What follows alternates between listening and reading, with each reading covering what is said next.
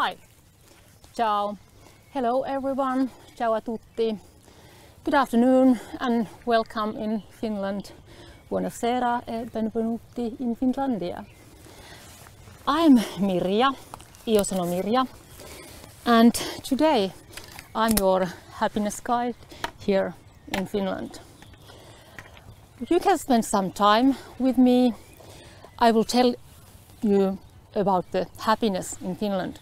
Finland is officially the happiest country in the world. There's many reasons behind that, and I will tell you some of them, the things that make me happy and find my calmness. First, I'm going to tell you something about one of my favorite things, it's cycling. Then we are going to have a short walk here in this forest, and in the end we do some crafting because it's very typical for us Finns. And that's not all.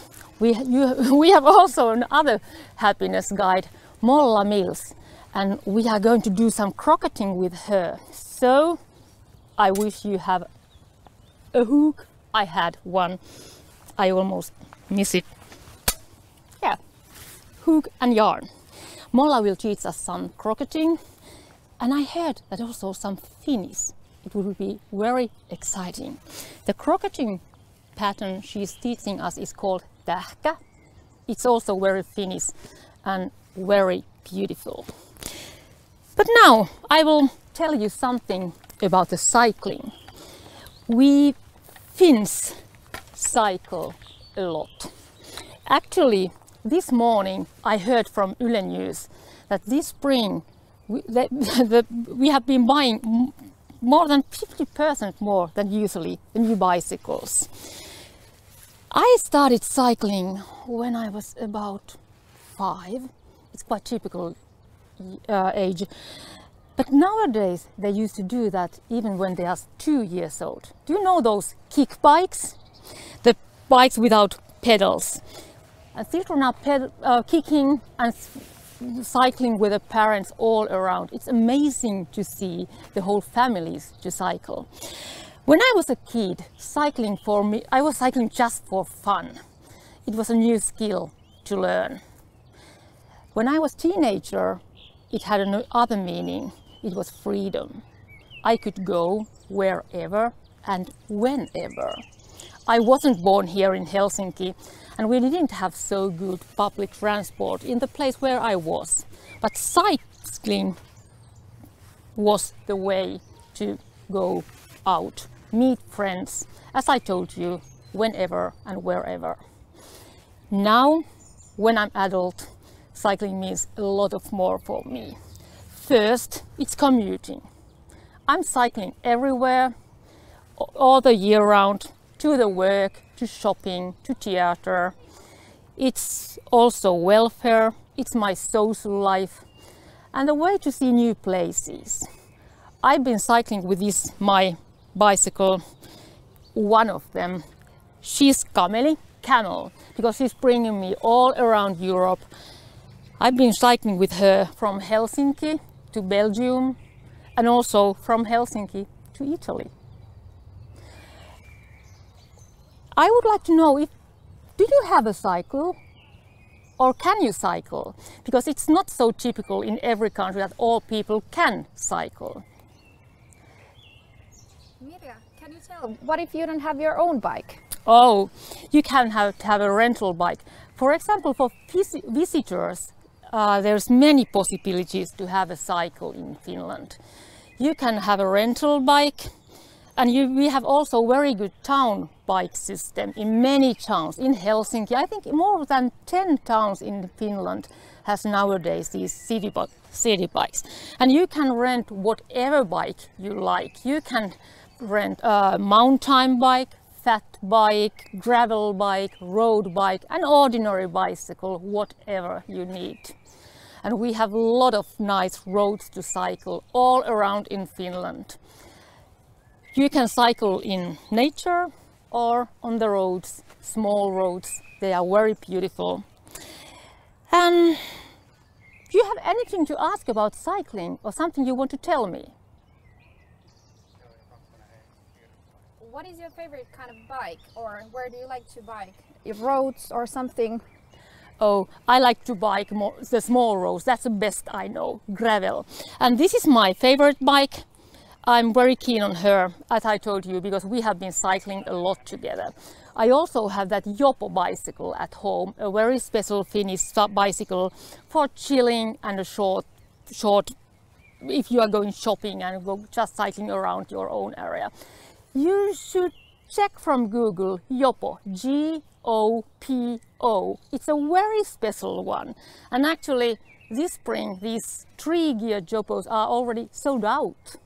They are so popular here in Finland.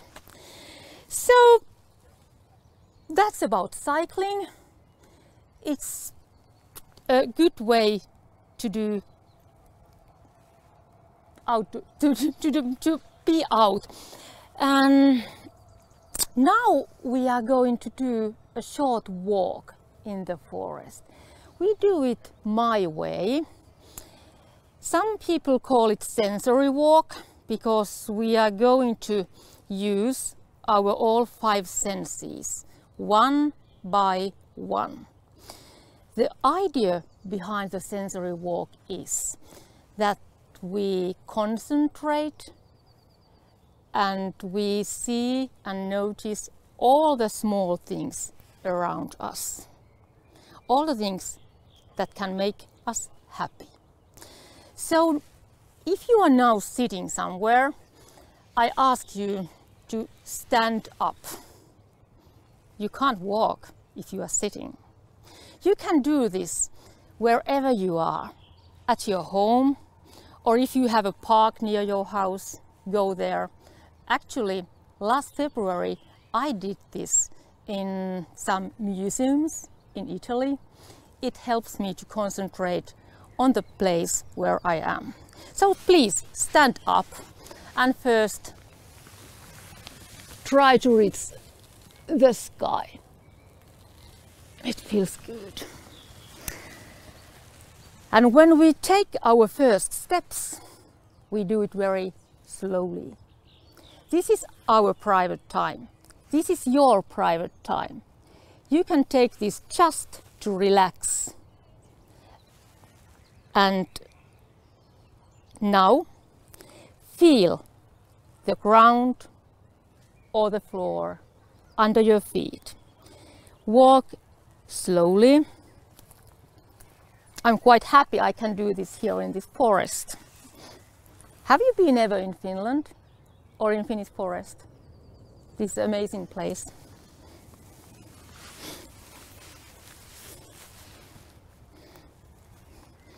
This is quite soft.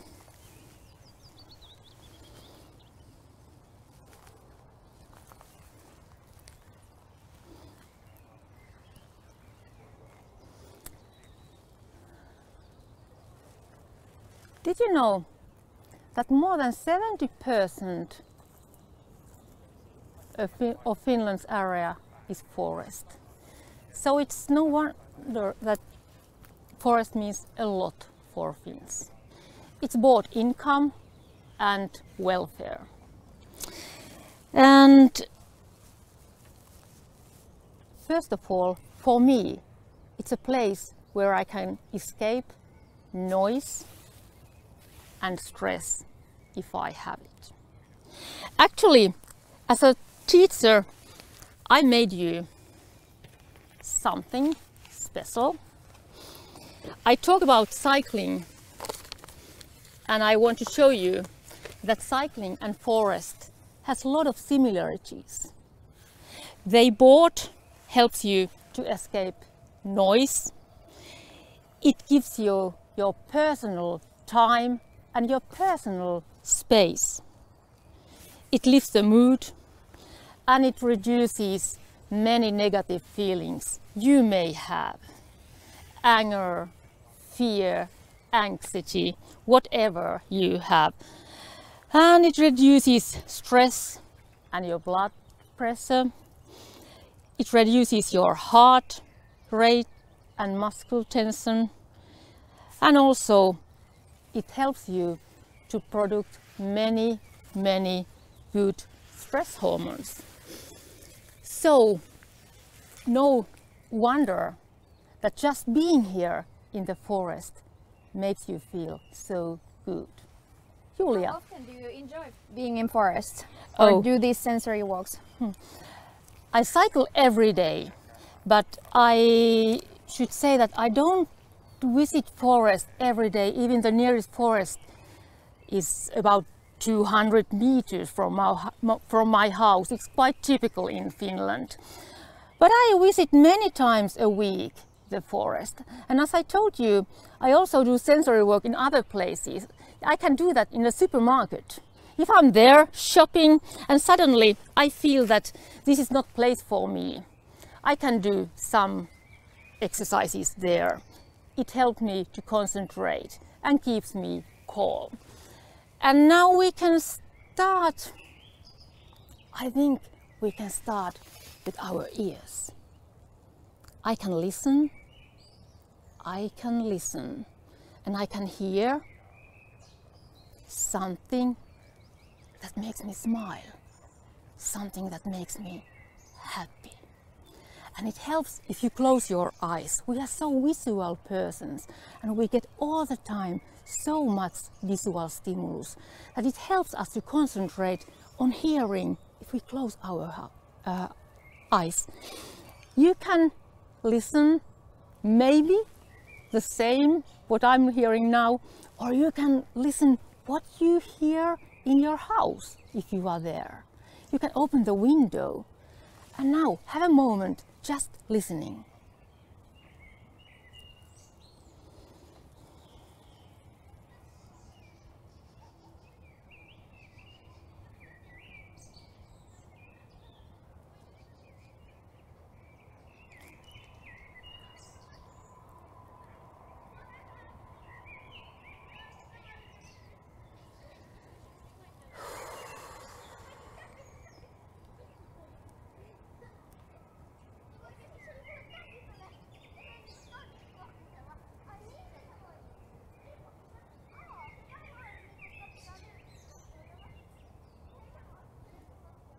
This is so amazing way to be happy without doing nothing. It's amazing to hear these birds here, children walking over there. And I can hear they are quite happy.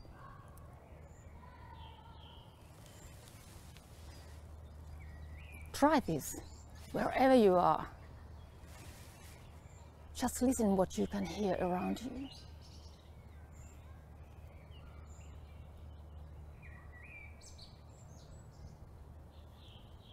For me, the forest is the best place, but maybe you enjoy other kind of places.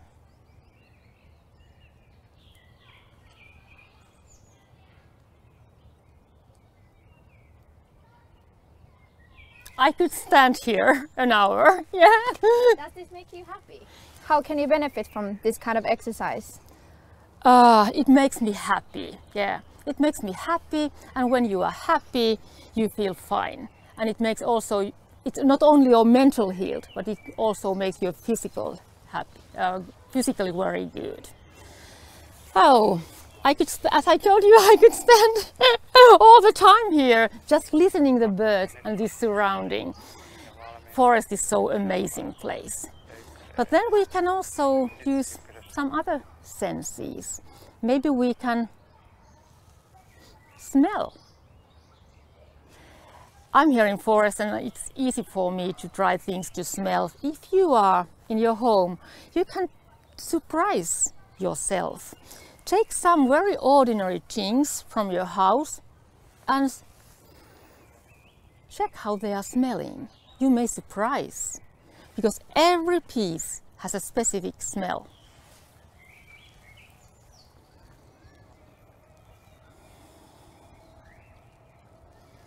Just the air.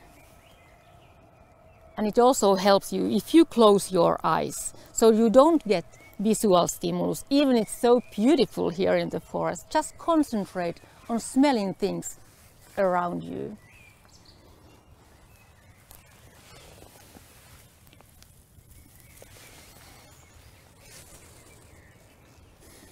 I smell. I smell. I smell with my nose.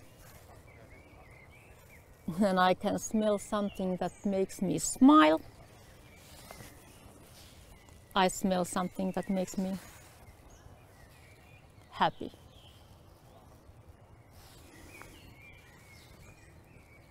This is funny if you do this in the supermarket.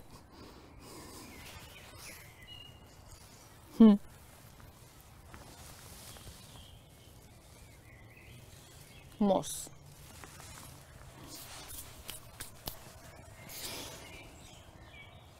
Maybe go.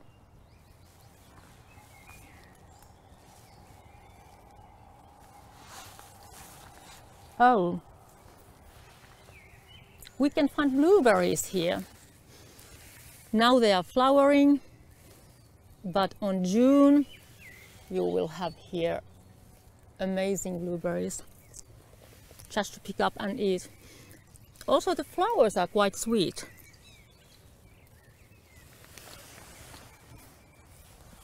And strawberries will be there. Mirja, what can you make out of the berries? Whoa, whatever. I love them fresh, to eat them fresh, but especially it's so typical to bake blueberry pie. That's amazing. Smoothies, blueberry pie, whatever. Actually, I have done risotto con mirtilli, blueberry risotto. That's also quite good. And lingonberries will we also have here.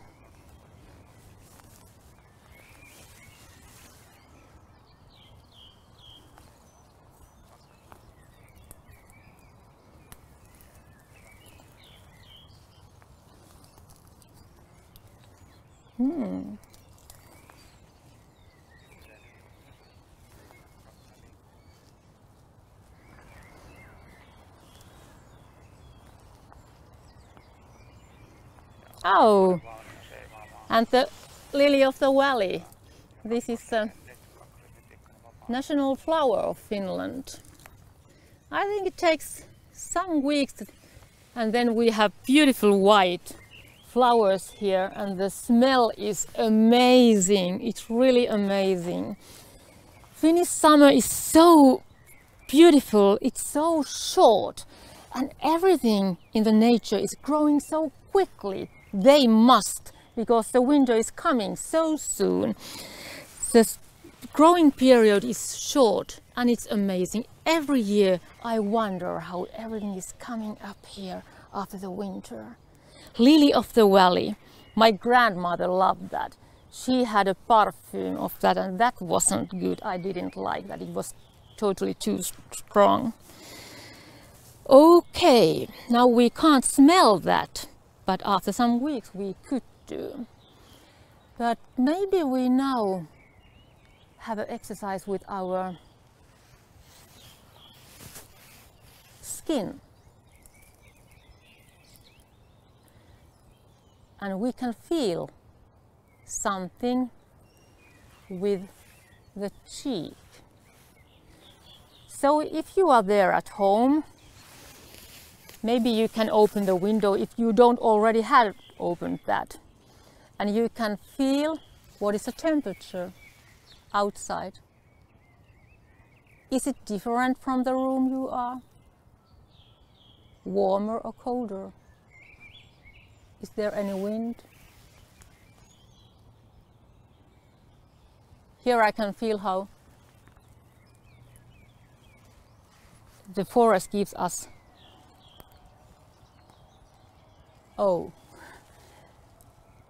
it covers us. When it's warm, it keeps us cold. When it's cold, it keeps us warm. I just to change my position and I can feel it. I can feel the sun in my skin. And I can feel a lot of things with my hands. Try to find from your place, wherever you are, now something very smooth. Something very smooth. What could it be here? Maybe this leaf. Oh yes. This makes me smile.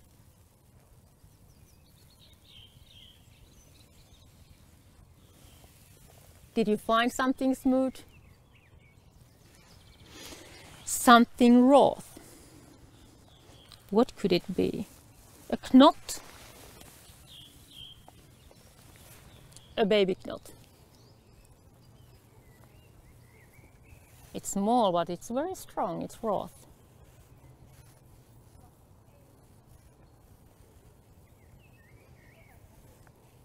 It's rough, but it feels good. It makes me smile. It makes me happy. Can you find something cold? What could be cold here?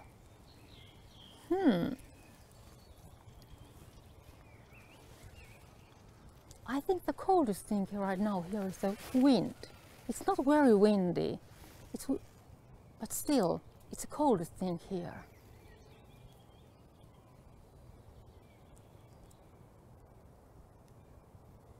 It's amazing to feel the wind with your skin. And then something warm. Sun. Finnish summer. It's amazing time. I love this sun. I love summer. I love the white nights. If I wouldn't be a Finn, I would visit here. I would have a cycle tower here. And I would do it so that I would cycle during the white nights and I would sleep during the days. White nights, they are amazing. Oh.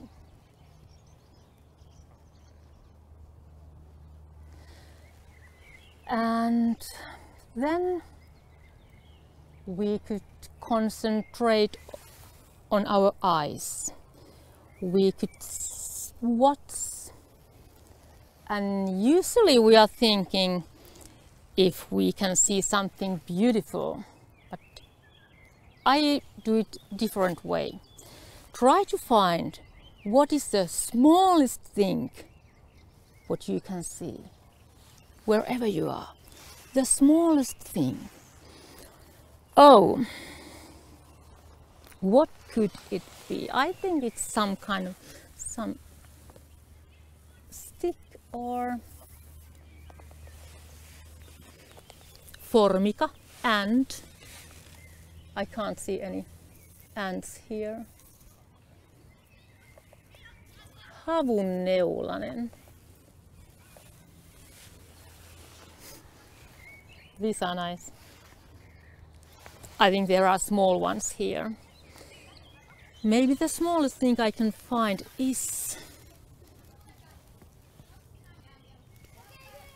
some kind of neulainen. I don't know what this is in English or in Italian, but you know what I mean. What is the smallest thing in your house where you are now? I wonder. And then you can guess the opposite. What is the biggest thing you can see here? These trees. We have a great question here in Facebook, and someone is asking that can you do sensory walks in the winter? Can you enjoy the forest during winter? Of course, whenever, all year round. And actually Finnish forest is an amazing place because every season has something special. In autumn, the leaves have amazing color, and the smell is amazing in autumn. And winter time, you can walk in the forest, and if there is a lot of snow, you can ski in the forest. But also, and you can also cycle in the paths in the winter time. And this is very good to do also in the winter time. Oh, in winter time. But we will talk about that later. Yeah, I'm not telling you everything right now. Winter is good time to do this also. And now we have spring, the beginning of the summer. Every season has its own specificities here in our forest. I love the 4 seasons we have. So, and the biggest thing, yeah, there are those pines here. I think these are quite old. Very beautiful.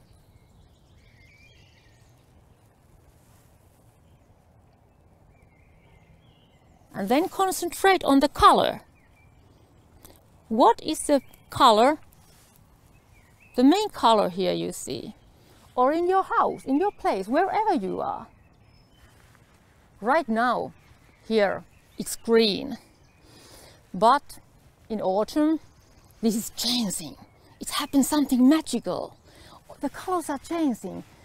No green anymore, but red, yellow, orange, all the colors from the palette. And in winter time, I wish it would be white. We'll see. Of course, we always have green moss here. Someone is asking that where is this video taken? Where are we now? Oh yeah, we are in Helsinki actually. We are in northeast Helsinki in Tapanila. This is about, I think, about 15 kilometers from the city center, from the downtown. And it's typical in Helsinki that everywhere we have small forests. It's so important for Finns that we have small forest areas all around the city.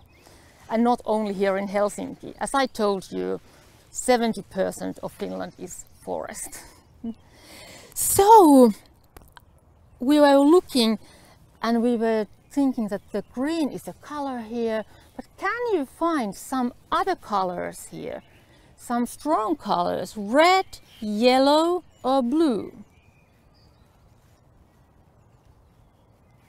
My rucksack, Zaino, is red. It's waiting for me, but it's not from the nature. Light red or purple, almost purple, we can find from the blueberry flowers here. So beautiful. And I saw there is one viola. Cosa questo in English? Viola in italiano? Ma? Violet.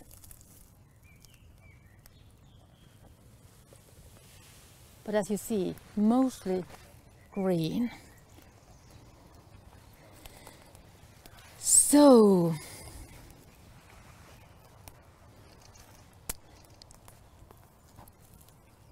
you can see when you are using your senses one by one, you can feel more, you can see more, you can hear more. And as I told you, you can do this everywhere, wherever you are. When you need to concentrate, you need to calm. But now I think we can go further.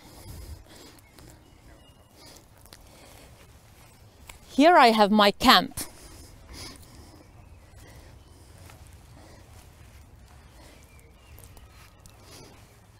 I brought here some equipment ready for you because this is not so long time to spend together.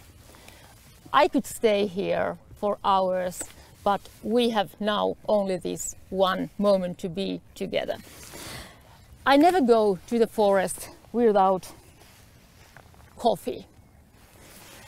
I have here in my rucksack my thermos and my coffee, and I think that because we are going to crochet with Molla, you could also cook some coffee or tea if it's possible and just enjoy and stay with us.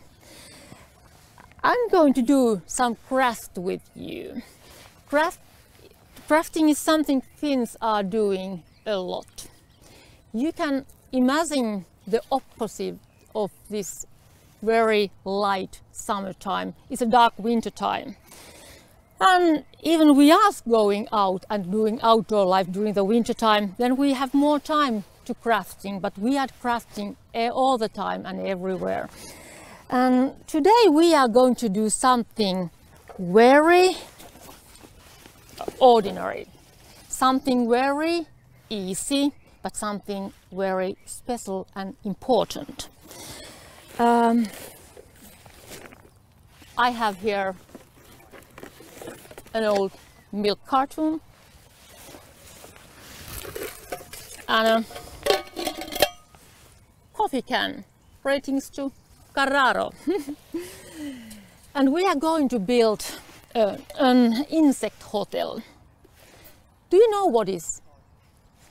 Insect hotel is a place where insects can go. Pollinators has problems because they need old wood where they can stay, and if pollinators are leaving us, they are taking us with them. They are very important. And we are doing some shelter for pollinators, and we are using only recycling materials and nature materials. And I have collected things around here, everything I found a little bit beforehand, and the main idea for this insect hotel is the holes. Insect needs holes where they can go.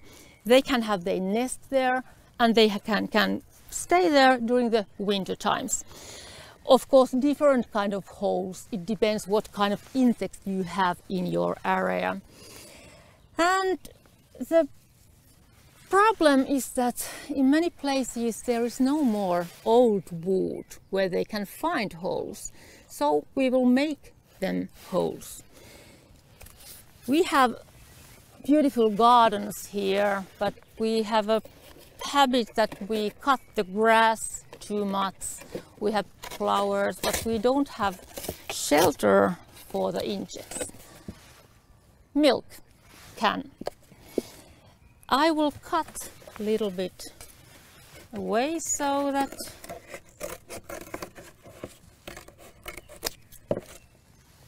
if it's raining, everything doesn't become wet. And then I just start to fill it with the things where the insects can go. And to make holes, I have also some, oh, this is beautiful. I love this. This is from birch. Do you know what is tuohi in English? I don't know the word. But you know the cover. Never take this from the tree. Just collect them from the ground. That's the point. And I can do.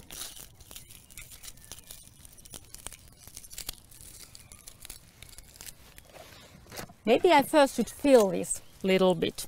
This is so big.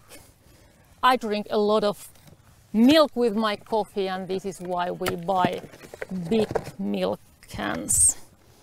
Knots. Where did you learn to do all this? I don't know. Maybe I have just read articles, and actually, hey, I have done this for a long time, but right now, this spring, Yleisradio in Finland, they are also sending a lot of programs and telling people to do this kind of insect hotels in their gardens and homes. Moss is amazing material. Yes, they can do their own holes here. I put some moss here. Moss, knots, old wood, and then I will do this. Oh! This is a treasure. Look what I found. It has been a bird nest. I didn't take it from the tree, no, but it was fallen down and I took it with me because this is amazing material for the insect hotel. As you see, the forest is full of treasures. Just have a walk and pick up things. And small holes for different holes for different types of insects.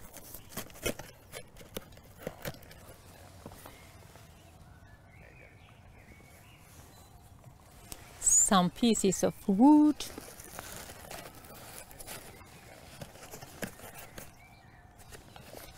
How do you like it? Yeah. Then we can hang it to the tree, put it in the garden, and maybe someone will find a place to stay. And we can also easily change this from Inject Hotel to the BBB. Oh, but I tell about later. Julia. Do many Finns do this?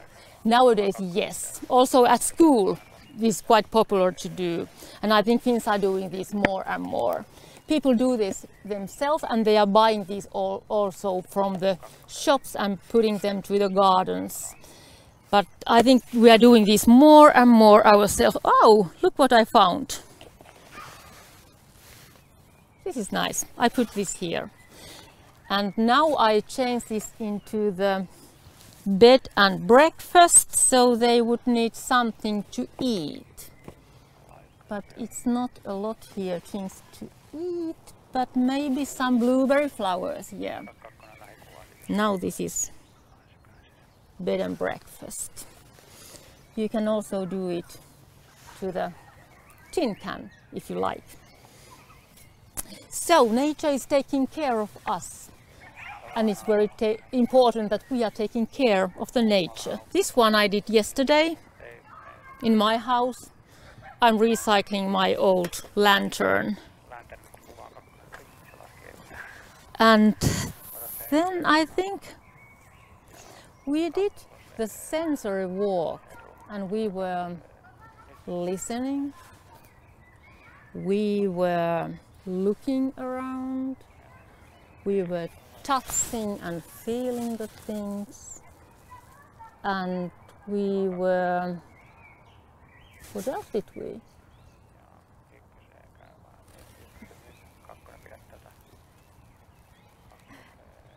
But we have one thing we haven't done. Do you know what?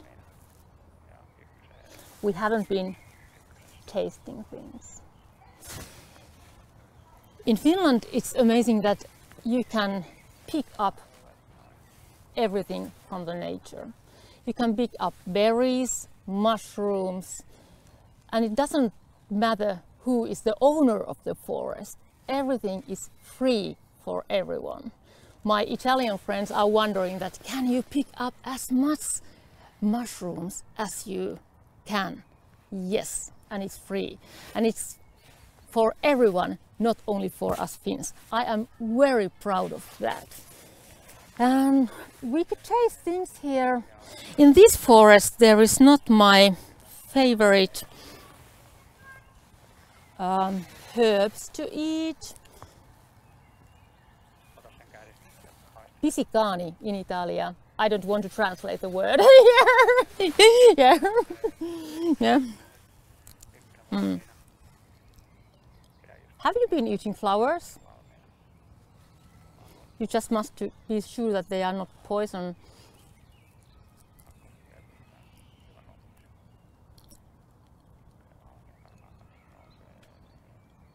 Is there anything good you can taste in your home? Something. Oh, this is strong. The flower is better. And then, hey, I had my coffee. Did you know that Finns use most coffee per capita in the world? Maybe it's one reason why we are so happy. We can smell it, we can taste it, and we can feel the warm coffee in our mouth. And then I never go to the forest without korvapuusti. That's something very, very Finnish. It looks like an ordinary cinnamon roll, but it isn't. This is something you should be able to taste once in your lifetime. Now, imagine the smell and the taste when you have a bun made from milk with butter, sugar, a little bit more butter, cinnamon and butter, and a little bit more sugar.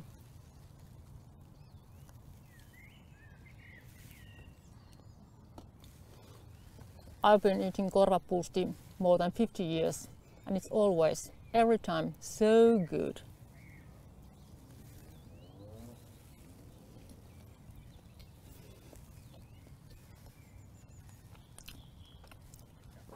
I'm sure that this is one reason for Finnish happiness. As I told you, this is not an ordinary cinnamon roll. No. You can check from Google. I'm quite sure you find from YouTube or other places the recipe for korvapuusti.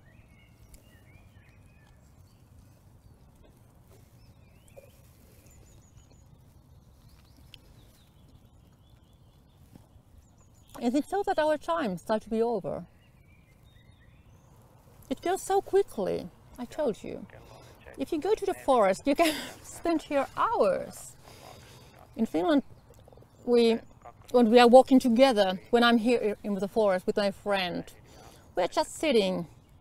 We are not talking to each other. We Finns love silence, and we can find that from the forest. We can just sit here, have a coffee, and enjoy. How do you feel now? Do you feel happy? Can't you see that? Yeah. Yes, I can. I'm really happy. And I'm so happy that you were here with me. It would be nice to see you here in Finland. Who knows if you come here one day.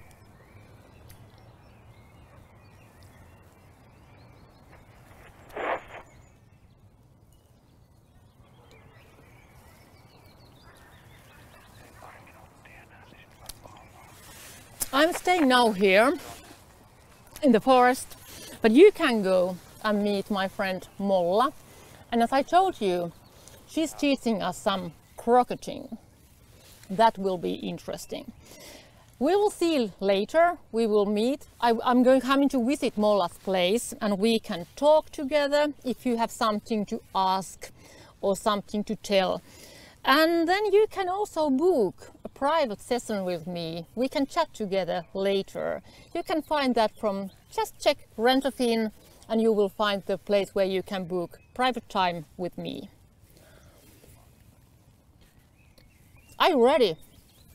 I think now you should cook some coffee or tea or whatever you like, and take your crocheting hook ready, and also some yarn. I also took some with me. I wish I could do that with Molla, but now I first take my coffee break. It's time to say goodbye. Arrivederci. I had a nice time. I always have nice time in the forest. I enjoy this, and this is a special time that I could share this all with you. Ciao. Alla prossima.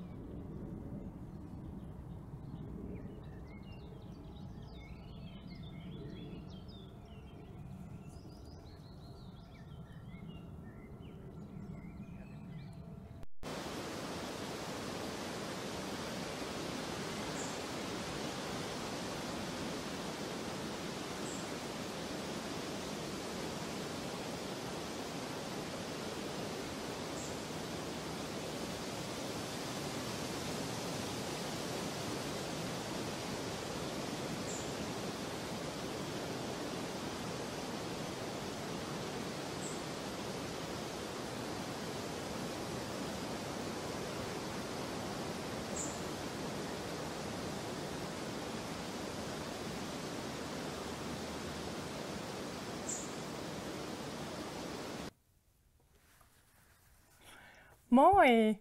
My name is Molla and I'm your next virtual happiness guide.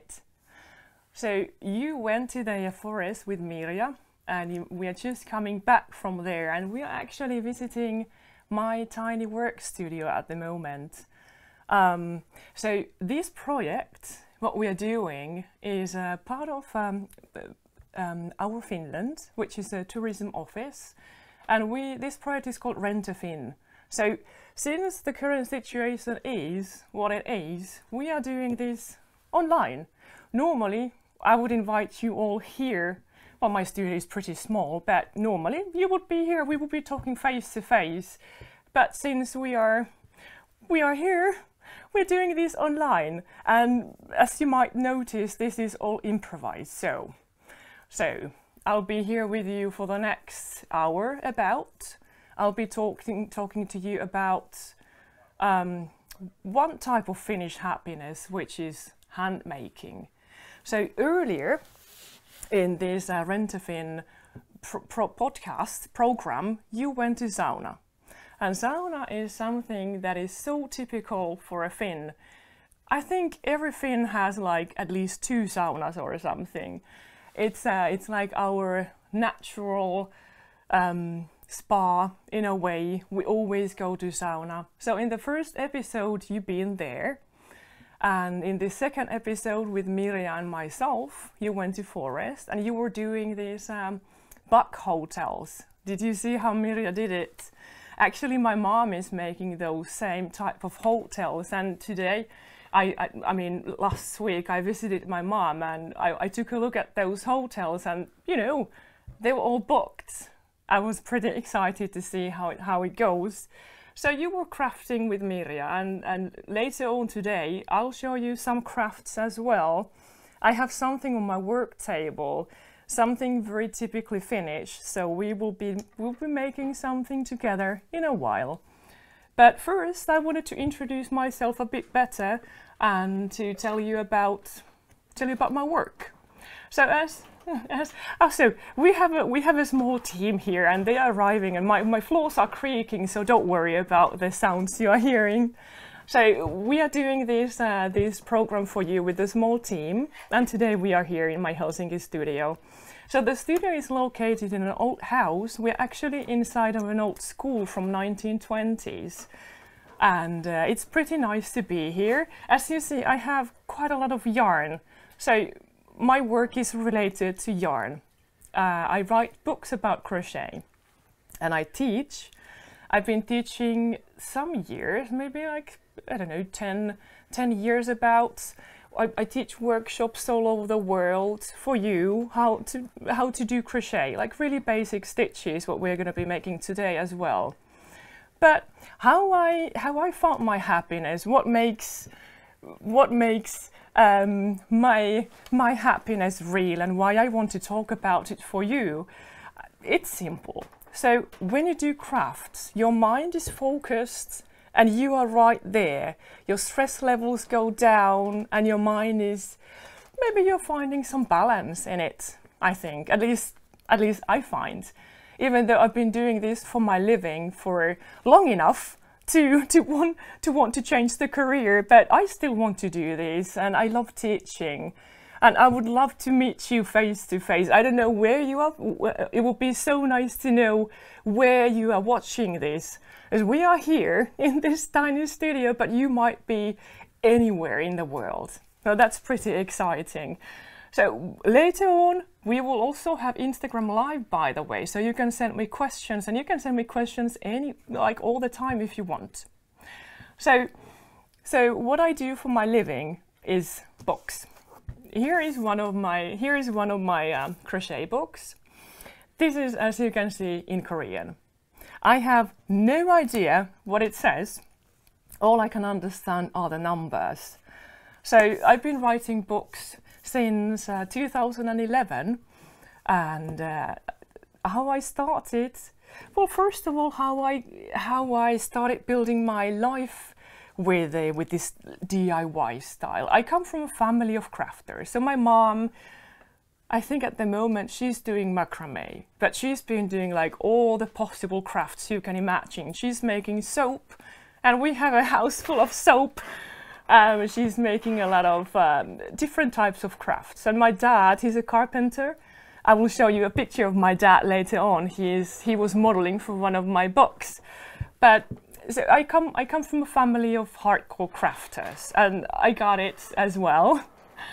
So I do crafts all the time, 24/7. Well, maybe not 24/7, but you know, I've been doing this since I was a very little girl. So for me, this what you see here is like a base of my happiness.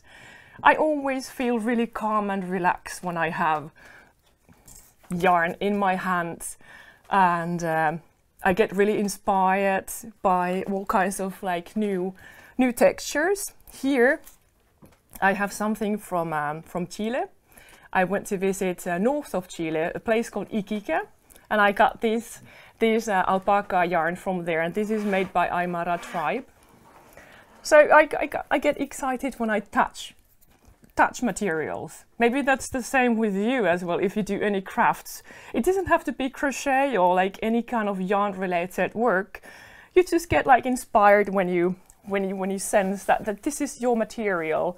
I thought mine would be wood. I have some wood stuff here. I want to show you. Something is coming out as well. So sometimes instead of a crochet hook, I take a knife and I start whittling some crochet hooks. Sometimes we do some works with my dad, and it's always so nice. So I think we have about 45 minutes, so you can also send me questions like any time. So I'm just like blabbering about my work. All right, I was basically talking. I started talking about my books, but I also wanted to tell you how I started. So my story as a craft book author started when I was already like 30 plus something. I was in a university. I was doing my master's degree in art. So I was, you know, I always had my work when it was like lectures, any kind of studies. I always had my work like under the table. The teacher was saying something and I was like, yep. I always had my hands-on work. So for me, it was like a natural way of learning. And I think it's also like they did some research as well about like manual learning. So you have something in your hands while you listen to something. So you kind of the information kind of like, I don't know how to say it, but you just soak into the information a lot better when you have something in your hands. And I think this is really exciting, because when I went to school, my teacher was always like, no craft here. So I was always trying to, you know, keep my hands busy so that so my mind wouldn't start traveling. So I would be focused when I have my hands on work, you know. It's a funny thing, but now I do it for my living, and I always want to encourage people to, you know, if you have restless hands, or if your mind is wandering, I think it's really nice to have something in your hands that you just, you know, focus. You can focus differently with your hands and with your mind. So yeah. So about my books, how I started. I think I went quite far from the topic.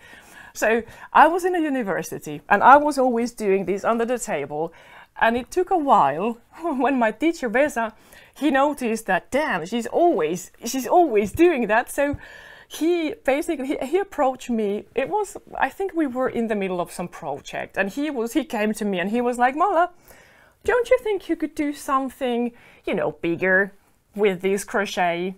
I was thinking like, well, it's kind of my hobby. I don't know if I'm able to take it to the next level. It's always been my hobby. So I started thinking, when Vesa was kind of inspiring me to think outside of my yarn box, you know. So because Vesa was like, he put this seed in my mind that I could do something bigger with this tiny skill of mine. Back then I thought it's just like a tiny skill or a tiny hobby. So I started slowly thinking, what could it be? What could I do with it? Then I started crocheting with thicker yarns, with bigger projects, and eventually, I graduated and I made my first book as my thesis. So it all started because one person was encouraging me to step outside and look at your skills from outside. He saw that in me. So I don't know. Vesa, if you're there, thank you. So it's awesome. And this is how I love, when I teach, I always try to encourage as well that it's not only handicraft what we do, it's not only crochet. There's been a lot of people who actually ask, like, so what do you do for real? Like, what's your real profession? I'm like, what do you mean? Am I supposed to do something else? This actually consumes my whole time. I'm just crafting, and nowadays I'm really proud that I'm only crafting, but I'm taking this to the next level. So I'm writing my 6th book. I have 11 translations, so this became my work. It started as my small hobby, and then it just grew bigger and bigger, and now, well, this is me. So I think it's pretty exciting, and I'm pretty happy to be here talking about my craft for you as well. So what I do as well, I travel a lot. For the last 5 years, I've been mostly on the road. So I left after I made my book number 3. It looks like this. It's pretty awesome. I'll show you some pictures from inside later on. So after I finished the book, I was a little bit stressed out. I didn't really know what I wanted to do with my life, and I thought, like, it's now or never. So what I did, I gave all my belongings to a recycling center, and I packed my backpack and I went to India. So I could say that I kind of started my second career when I took this step and that I left.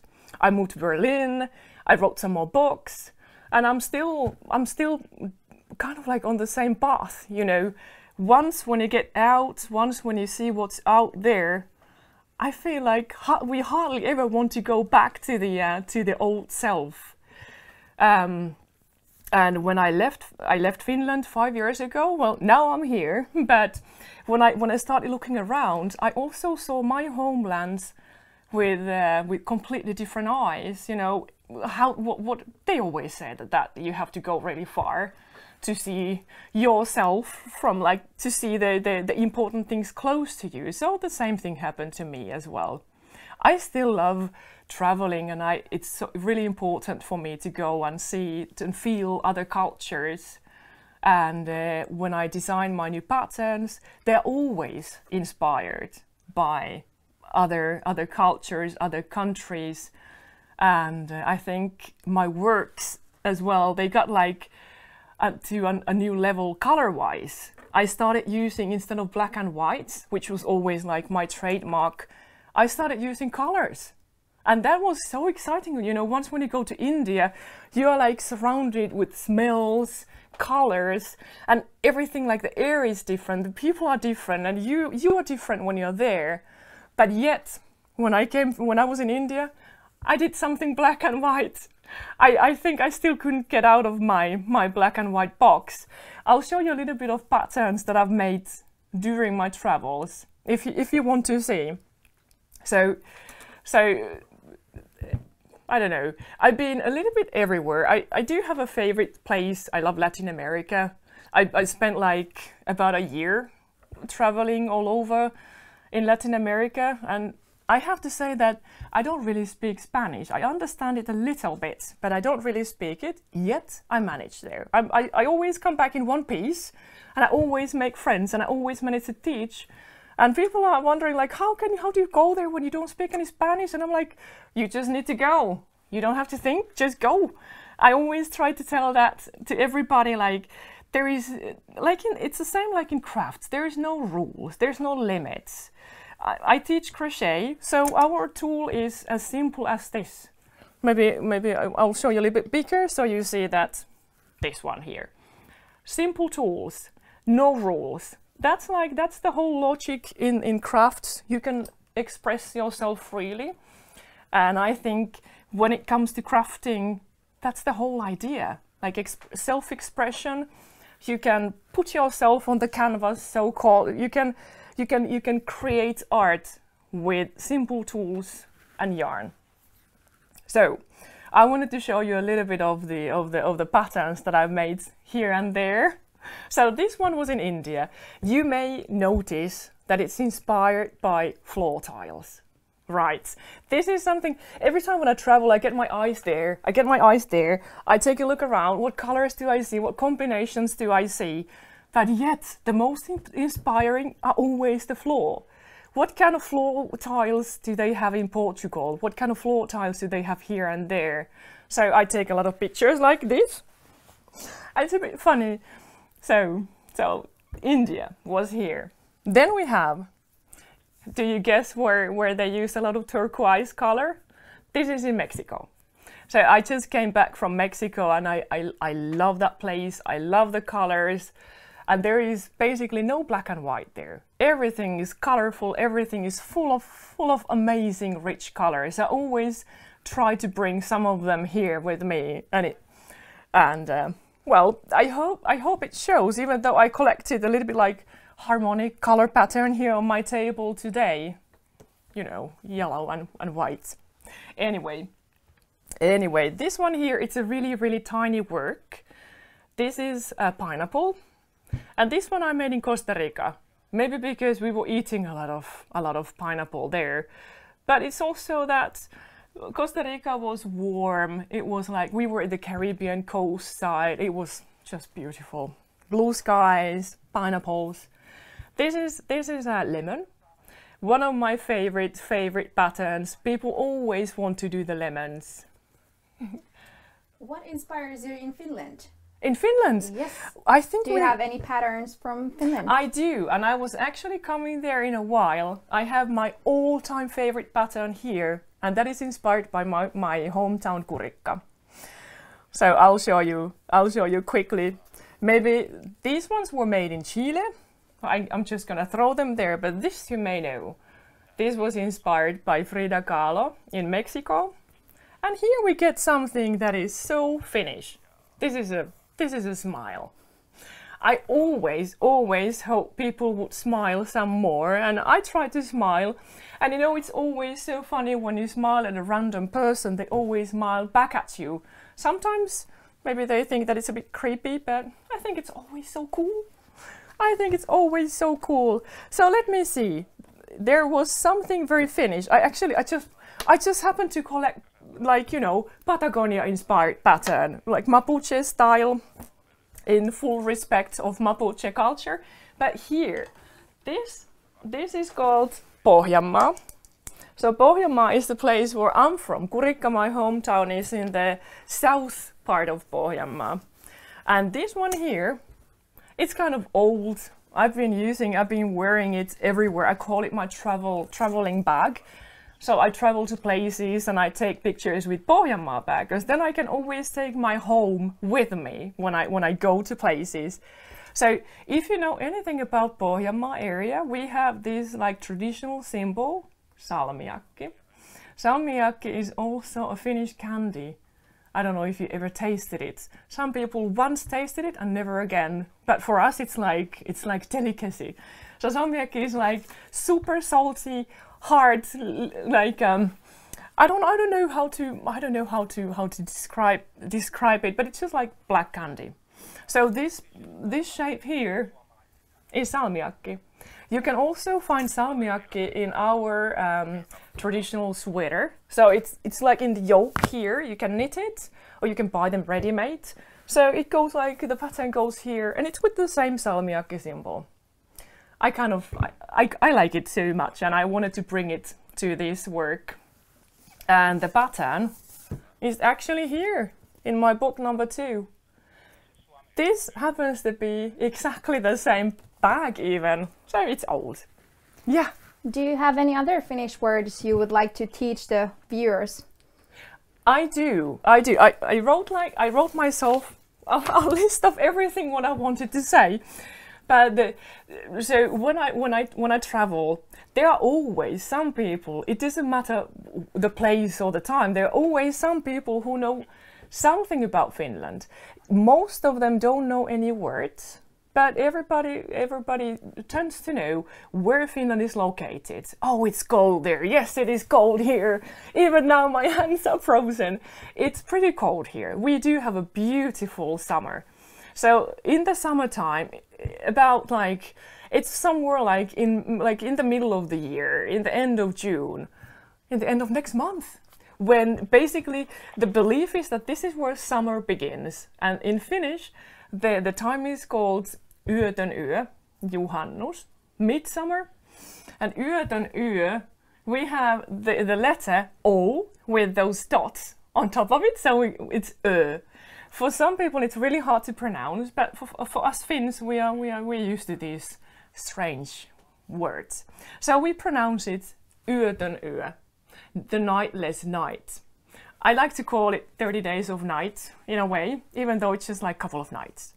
So how I describe Finnish summer for foreigners when I travel, I always say that we have this particular time of the year where the sun doesn't set. So you can just see the horizon is here and the sun goes like this.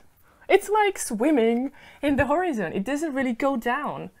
So it brings this beautiful yellow light, and I think that's the most romantic time of the year. Does this inspire you? The nightless nights, the Finnish nature? The Finnish nature, definitely. So I grew up basically in the middle of forests and fields, and I always love it. My mind always returns to this kind of environment. I'm anything but a city girl. So the Finnish nature does inspire me. Like this one here, it's very much inspired by our country. I have a tiny like a real life sample for you, what we're going to be crocheting today. So this in Finnish, this is called tähkä. And tähkä is like, I don't know what this is like. Does it have like a particular English word? I think it's just called ear of the wheat or something, like the top part of any kind of wheat. I think this is like oats, I guess. We just call it tähkä. So this was definitely inspired by my country. I have another pattern. This one here is called Hilla. My brother's daughter is also called Hilla. Hilla is a cloudberry. This grows in the Lappish swampland. I don't know if it's called, well, swamp, like really moist places. You can find Hilla, and Hilla is like it's a delicacy. You can buy it only in certain time of the year. Not so many people like the taste of it. Like I'm one of them. Hilla is not my favorite berry, but it's so super healthy. So we consider Hilla as superfood. We have a lot of other berries as well, but I don't have them here crocheted. So would you like to see some of the stitches? Are we there? We are there. So normally I travel and I teach, and I have my workshops are usually 3 hours long, plus 1 hour when we just blabber, and you know, sometimes we go to a bar after the workshop and get to know to each other. For me as a teacher, it's always important to get to know to my students really well as well. I mean, I'm telling a lot about myself, but we never, during the workshop, we hardly ever have time to get to know to each other, unless the group is like really small. But here, I hope there is a lot of you listening to this. So I will be teaching now, I don't know, a 20 minutes, 15 minutes, like online workshop. How do we do this? So because of the current situation, my workshops also got cancelled, and there's been a lot of requests for online workshops. So unfortunately, I'm not so technical person myself, so I can barely use like, you know, cell phone. I don't think I can throw any more online workshops than this one. So it's really special one for me and for you, I hope. So we have a tiny camera crew here. We have another camera So you're gonna be filming my fingers while I do this. And please tell me if it's too far, too close to something, and I'll show you the stitches. Are we ready? We are ready. I'm just gonna move these a little bit so you can see better. So first of all, I wanted to tell you a little bit of the design process. So how do I design my patterns? I have a lot of patterns and I all the time create some more. So usually first I choose a theme. And this was the theme was Finland, the nature. I can usually choose the theme myself, and it was kind of natural to choose something related to my country.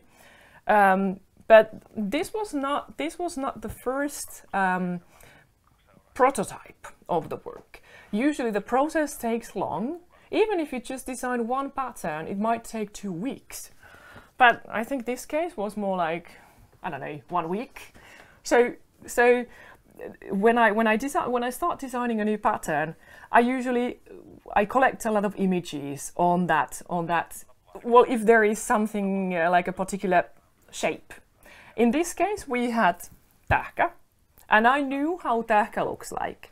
But anyway, I had to make some prototypes, some samples to make it. How do you say? If I teach this, you need to be able to make it.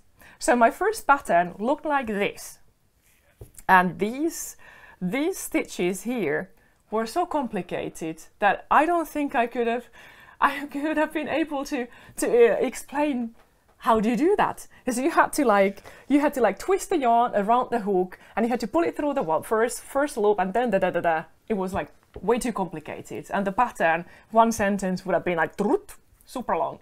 So this one I threw it away. I mean, not like literally, but I skipped this pattern and I had to simplify it. And the simplified version now looks like this. If you want to make the pattern at home, you can find this pattern in English in rentafin.com website. I don't know how long it will be there, so go there, print it, so you can make it as well. It's simple. So the stitches we are using here, it's called double crochet stitch. Since we have different terminology in Britain and in American, I think I'm using the American. I always call it double stitch. In Spanish, punto alto. In Argentinian Spanish, they want to call it vareta. I love the word. When I went to Argentina and I heard this is vareta, I think it's so Finnish. I think we could have something called vareta. So vareta, punto alto, double stitch. That's the basic stitch what we are creating the whole work with the same stitch. And the idea of tapestry crochet is multicolor texture. We are using 2 yarns. And if you take a look at the work inside, there is no yarn loops whatsoever. So what you do, you carry the yarn inside of the stitch from the beginning all the way to the end. So we are here. My team here is all the time like checking that I'm not talking too much. Am I talking too much? Am I going over time?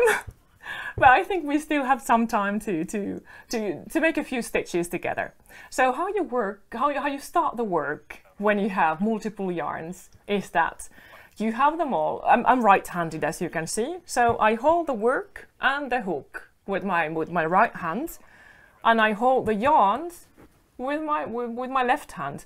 I always hold all of the yarns here between my fingers like this. I squeeze them, I split the yarns with my index finger, and I start the work. To make vareta, punto alto, double stitch. Oh, in Finnish this is called pylväs. So when you do pylväs, you take 1 yarn over and you put the hook through the next stitch. I've already done this. This took me maybe like 3 evenings when I started from the bottom, and I went here.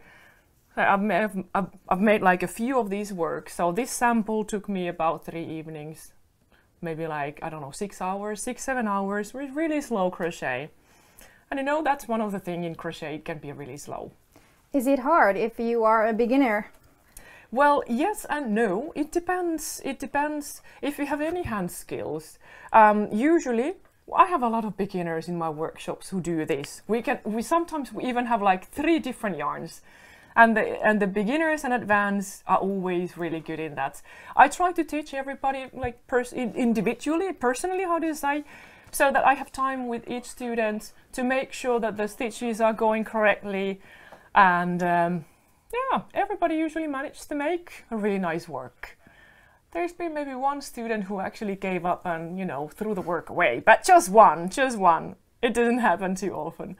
This is always a lot of fun to do. Like, I guess now when the theme of this whole program is happiness, I don't know, this is like pure happiness. Everybody who comes to the workshop, they always come with a smile and leave with even bigger smile on their face. So this is like, it's just really relaxing and happy. The other thing is that this is like community work. We always create communities. I think ever since I started traveling, teaching abroad, we've created our crochet gangs, as my t-shirt says, support your local gang. We build these everywhere. So the women or the men gather together, we start doing some crafts together, and we all become friends together. Do you have these gangs in Finland also, and a community here? Well, it's been a long time. It's been so long since I've been teaching here. I will be teaching workshops this fall, but it's not gonna be crochet. I'm gonna be teaching you how to carve crochet hooks. So I'm actually looking forward to build the Finnish communities as well. I know that there are, but since I've been spending a lot of time abroad, my gang is like here and there. But the happy thing is that it's worldwide. Everybody, always, every country has a lot of crafters. All the countries, all the yarn shops, they sell hooks, they sell yarn. There is a request in Facebook that could you speak some Finnish, like full sentences? Definitely I can. Maybe tell your favorite place in a Finnish sentence and then translate it. Oh, right. What's my favorite place? Minun lempikaupunkini on Kurikka. Minun kotikaupunkini myös on Kurikka. My favorite place and my hometown is Kurikka. I think Kurikka is actually a city nowadays. It's growing bigger and bigger. But when I lived in Kurikka, when I was born there 40 years ago, there was only 9,000 people who lived there. 9,000! So it was a village. Nowadays, Kurikka has been growing, so there's more citizens. But Kurikka on yhä minun lempipaikkani. I love the fields. Minä rakastan peltomaisemia, metsämaisemia, avaruutta, lakeutta, mäntyjä, koivuja. Yeah, so Pohjanmaa is famous for the flatlands. I think it's called flatlands in English anyway. We have a lot of trees, fields. It's really flat, so you can see far. Does Kurikka inspire you the most? Or what is the most inspiring place in Finland? Well, Kurikka does inspire me, but there's also our national park called Koli. Let me show you something. Koli is one of the most famous places. I'll show you something. This is my brother, Pasi. He's sitting in Koli. My brother, he's a yoga teacher and a father of 4. He's my hero. So he made these kind of like yoga instructions for my 3rd book. And this is because I always try to combine well-being, like to get well-being and harmonic life. How should I explain that?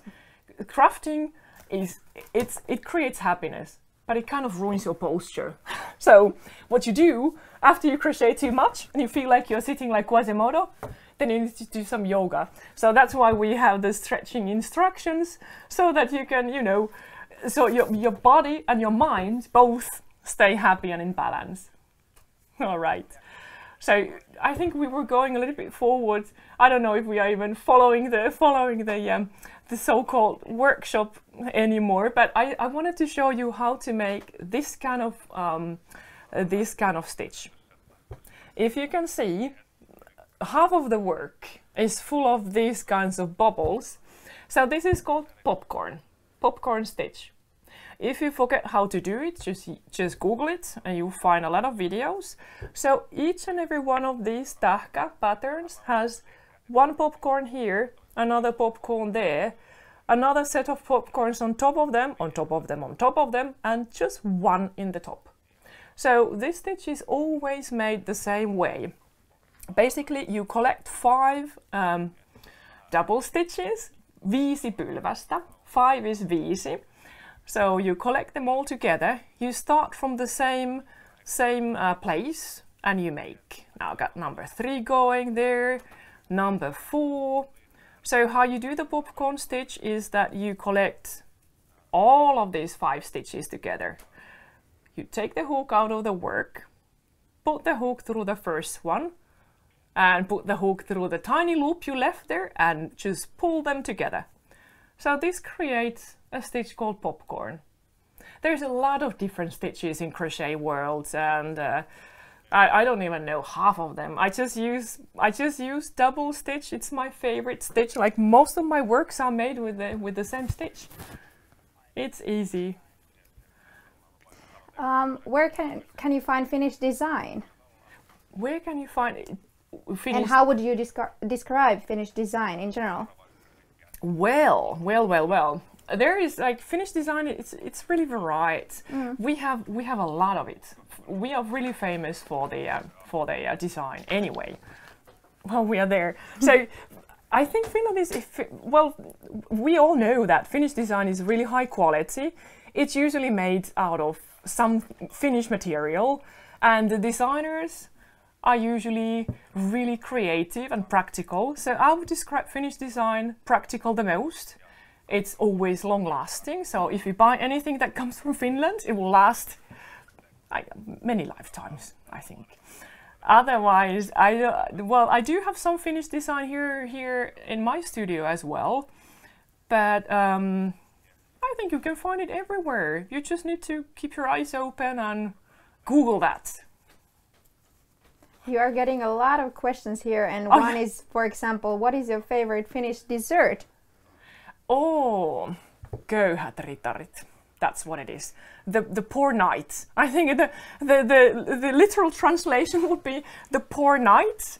It's like it's a dessert that is made of leftover things. So you cut like white bread, and you soak it in milk and eggs, and you toast it. It's called French toast, is it? Well, anyway, then you put some self-made strawberry jam on top of it, some mascarpone cheese maybe, or some like a huge pile of whipped cream. I think that's the best. We do have pulla as well. Pulla, the cinnamon rolls, the buns. We just ate them today. They are good.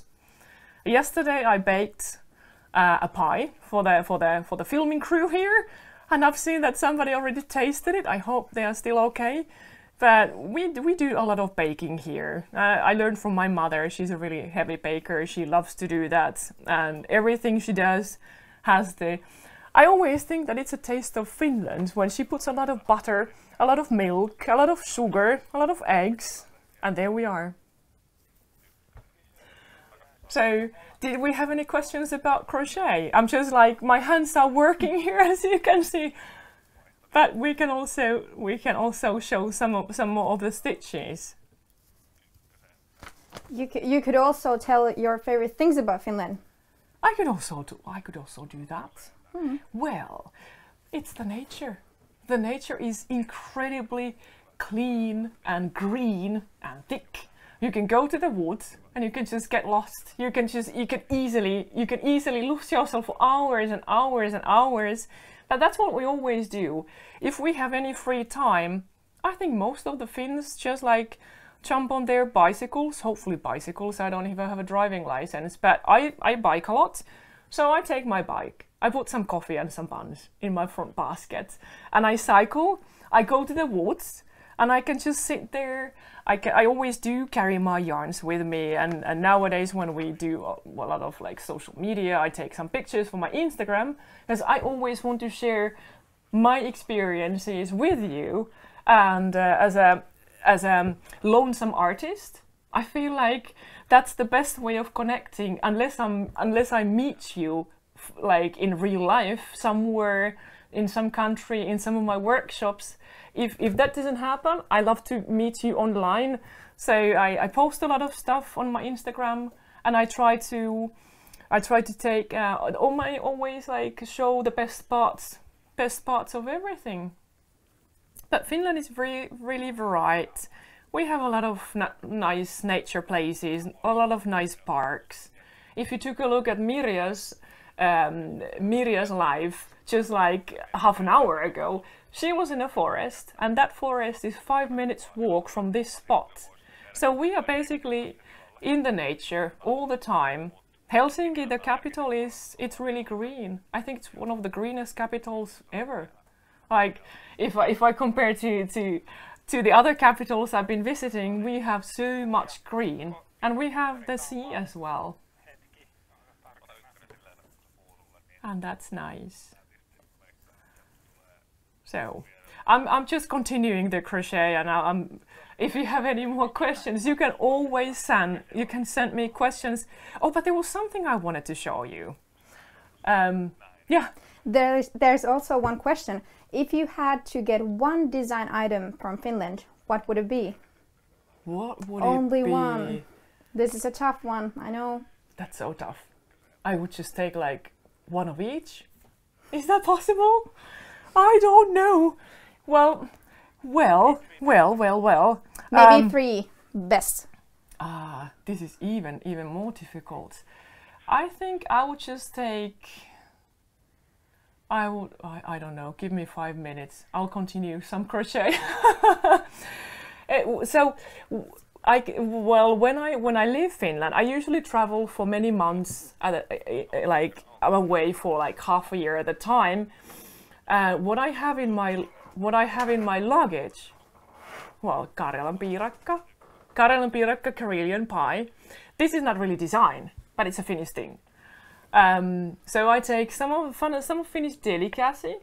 I take some of Finnish yarn. I always carry Finnish yarn with me, and then I usually have a Finnish knife.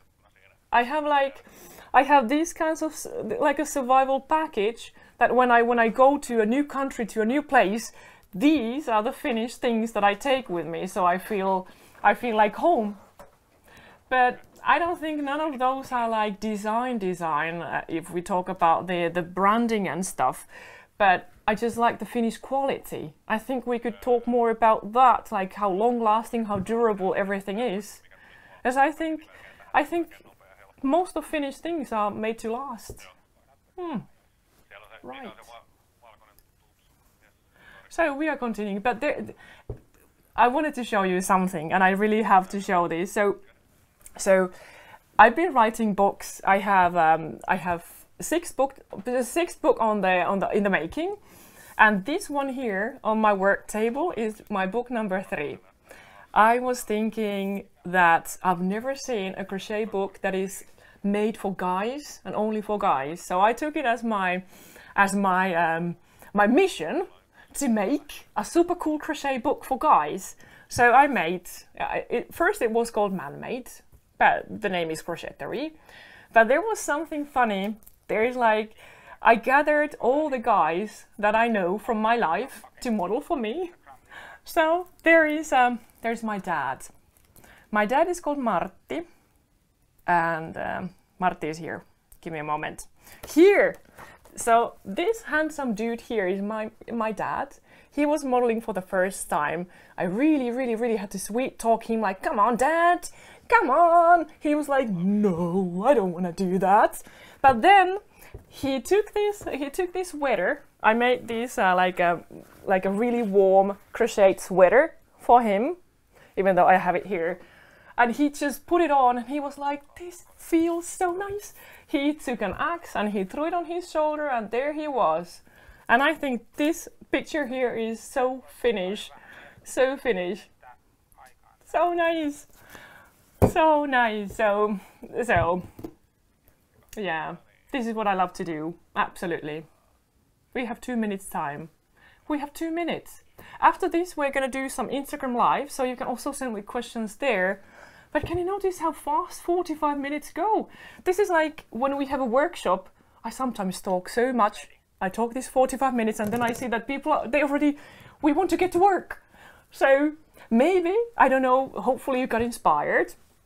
So what you can do, again, you can download the pattern from rentafin.com, and actually there's going to be a lot of more episodes. So if you keep on following Rentafin, next week you're going to be meditating, going sailing with a fin.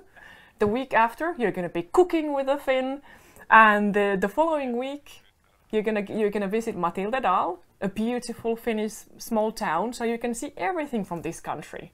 So I would recommend you to follow Rentafin and just see how this country looks like. For me, this is a happy place. It's really safe, and I feel like I'm in balance here. But traveling is also amazing.